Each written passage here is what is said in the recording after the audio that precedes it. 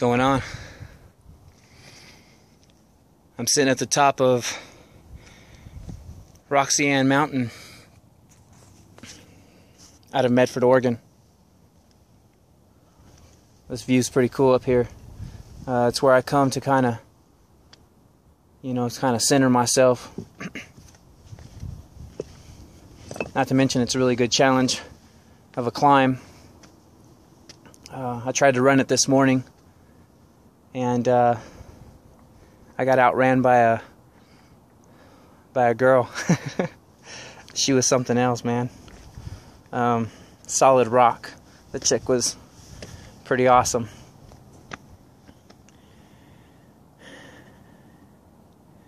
It's a cool spot.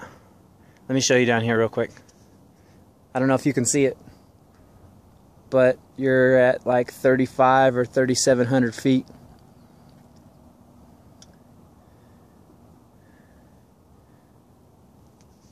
Sitting above the clouds right now. It's an amazing feeling.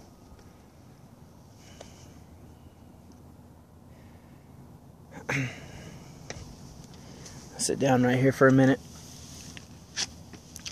I'll tell you a quick story about an event that kind of changed my life. And I know that seems really dramatic, to start out this early in the morning with, but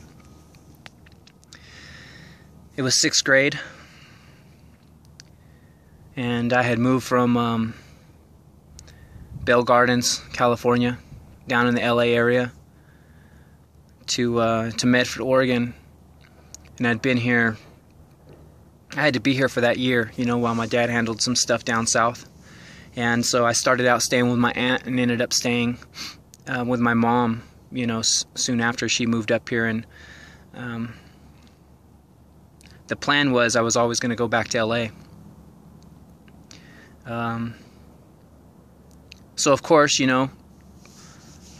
moving to a different city, you have to transfer schools and whatever else. And, 6th grade, it can be a little bit rough on kids. I was from Los Angeles. They got a different way of doing things down there. There's a different code in the schools and on the streets, and there's a different feel and mentality to the kids and the whole atmosphere in bigger cities than there is to a place like this. I mean, look around. This is where I moved to. It's crazy. And so I got to this school and immediately was an outcast. Nobody knew me. All these kids had kind of grown up together and knew each other since kindergarten. And I was a new kid.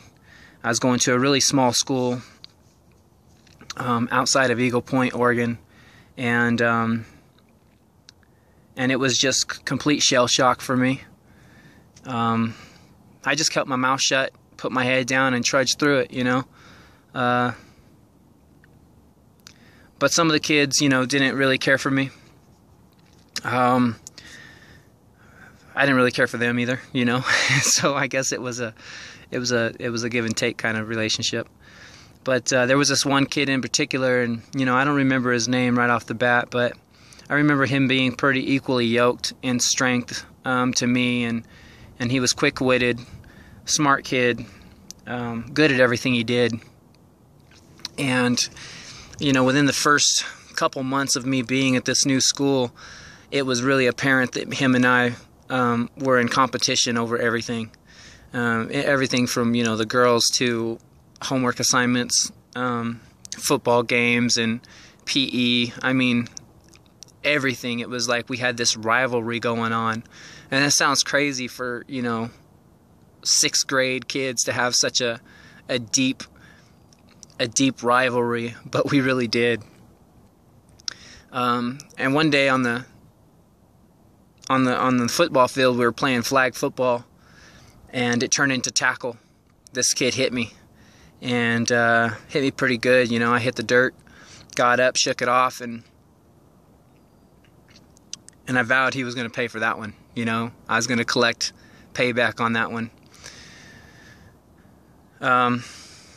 It ended up being turning into a brief fight and it was broken up by the teachers, and we explained, the problem, the situation we had been having, and they fully knew it. Like it was a really small school, and everybody knew the tensions and stuff that was going on, with me and the other kids and stuff, and so they suggested, that we not fight because we would obviously get suspended and possibly expelled and kicked out of school forever. So they suggested we do an arm wrestling match. It would be an easy way to settle our differences or whatever else. And to our young minds, it made perfect sense. So we set it up. The next week, the following Friday, we were going to arm wrestle. We was going to have a week to train for it, Well, that Friday comes around, and all morning, we was going to arm wrestle at lunch. So all morning, we're just ramped up, ready for blood, just trying to focus on crushing this dude, and I'm sure he was doing the same. Well, lunchtime rolls around, and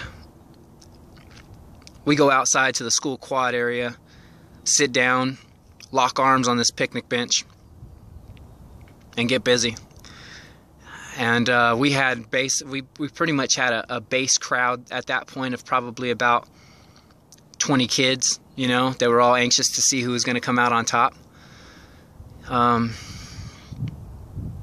Man, we went at it, and it seems like I was giving it everything I had, he was giving everything he had, and our arms didn't move. We were just really equal in strength, and I was a pretty strong kid, and I knew it, because all of my friends that I've ever grown up with and stuff, I could pretty much handle them on the arm wrestling table, and this kid was just not budging. He wasn't going anywhere, and I loved it. At first it was great, because it just gave me that much more determination to try to crush him.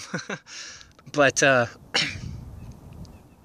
you wouldn't believe it, but man, we arm wrestled for probably a good 20 minutes before we really started to feel it, and I started looking for signs in this kid's face if he was going to give up. I mean, our arms would maybe would vary, one side or the other, maybe just 8 inches or so. But other than that, we weren't going anywhere. And, to make a real long, drawn-out match short, it lasted 30 plus minutes.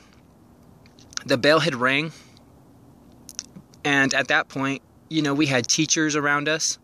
We had the entire 6th grade class surrounding that table. And it was funny. One thing that happened was, while we were arm wrestling, and I don't know if this happened for him, but it definitely happened for me.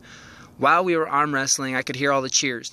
Some of the kids liked me, and some of the kids were cheering for me. And then, of course, he had a whole section of, people rooting for him on.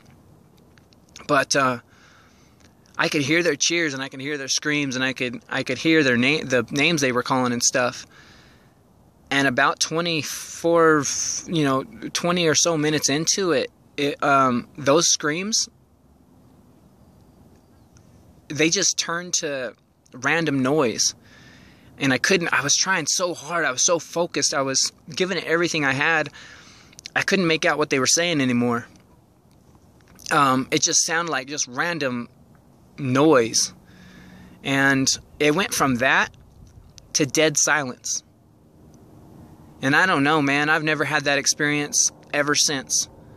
They were still cheering, but I couldn't hear a single thing. I was literally dumping everything I had into the last few minutes of this arm wrestling match. And it was completely silent, and I remember looking up.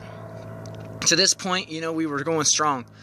And I remember looking up, looking for signs of fatigue on this dude's face. I wanted to know if he was going to quit. I was getting tired,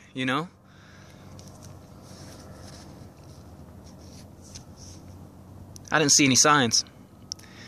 I mean, he was a rock. I seen no signs whatsoever that he was going to give up. He had this look of just anger, and he was just fired up, and I, it was at that second, that very moment, that I had the first doubt in my mind about being able to beat him. And I didn't know then that it was going to be such a life-altering event. But that first doubt snowballed, and it became another doubt. And I'd say within 5 minutes, the bell had already rang. The late bell for class had already rang. The teachers weren't they weren't trying to break us up to get us back into class. This thing was going to get settled once and for all, and they knew we were going to fight if nothing else. So this was the best way to handle it. But within that 5 minutes of that first doubt, my whole internal fortitude was like collapsing. And I came to a point. I just relaxed my arm, and he pinned it, and I got up off the table, and I felt so defeated. I mean, I felt crushed. It's hard to imagine how a 6th grade kid could feel so crushed, but I was beaten, and it didn't feel good at all.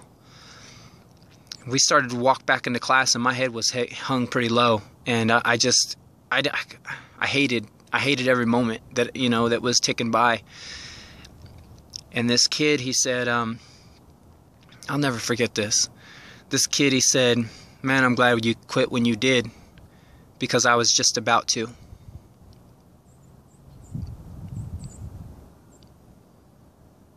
I can't tell you the impact that has on me, to know that I gave up right before, just seconds maybe, before he did.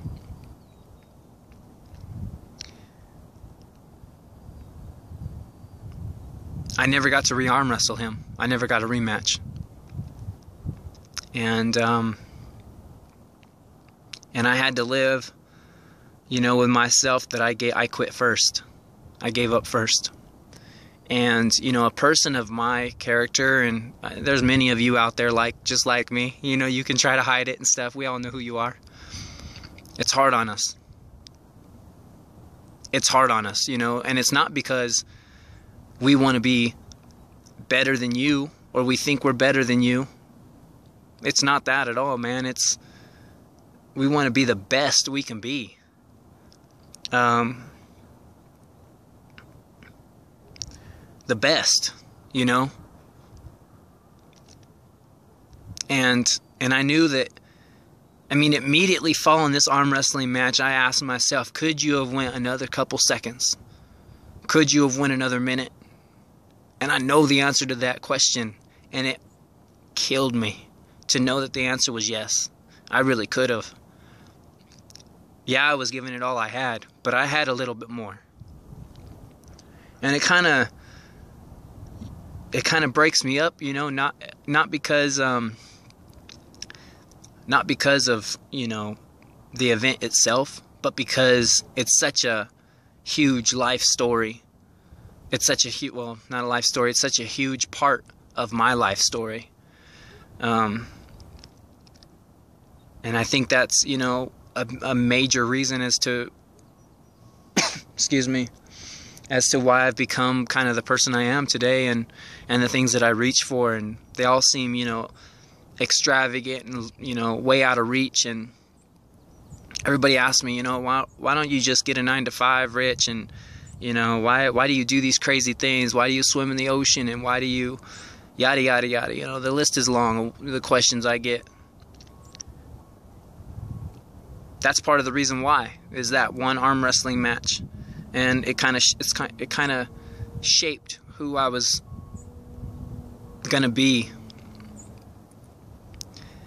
So I've never told that story publicly before, and I've taught a lot of classes, and I've been around a lot of people in my life where that story was definitely able to come out.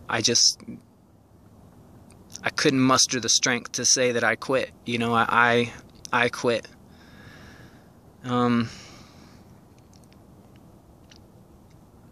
I don't know if that does anything for you, and I, you know, I don't know if it's gonna help anybody out there or something, but my biggest thing that I want to say right now, I mean, from this vantage point where I'm at today, right way up here on the top of this mountain, with the clouds underneath me,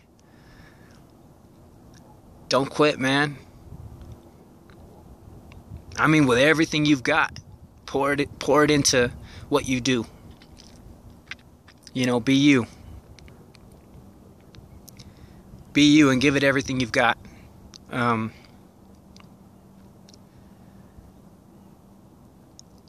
You know, you've got one shot, and you got to make it count. Like I said, there was a girl running this mountain this morning, and she beat me up this thing. I ain't gonna lie to you. She was a solid rock.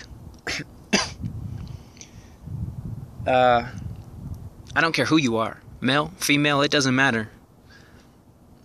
You know, be the best you can be, and make no apologies for it. You can be certain that I'm going to be hunting this girl down. I'm going to be trying to train with her. I want to be as good as her and better. But if my point is this, learn all you can along the way and be the best you can along the way. Go as hard as you can along the way. And don't give in, and don't give up, and don't make excuses for yourself. And don't feel like you have to explain to anybody else why you are the way you are. Do you, man. And do it to the best of your ability. You know? Because I'll tell you what, you give it all you got. Everything you've got. And you'll be sitting on top. I gotta go finish this run. I gotta run to the bottom. Let's get it.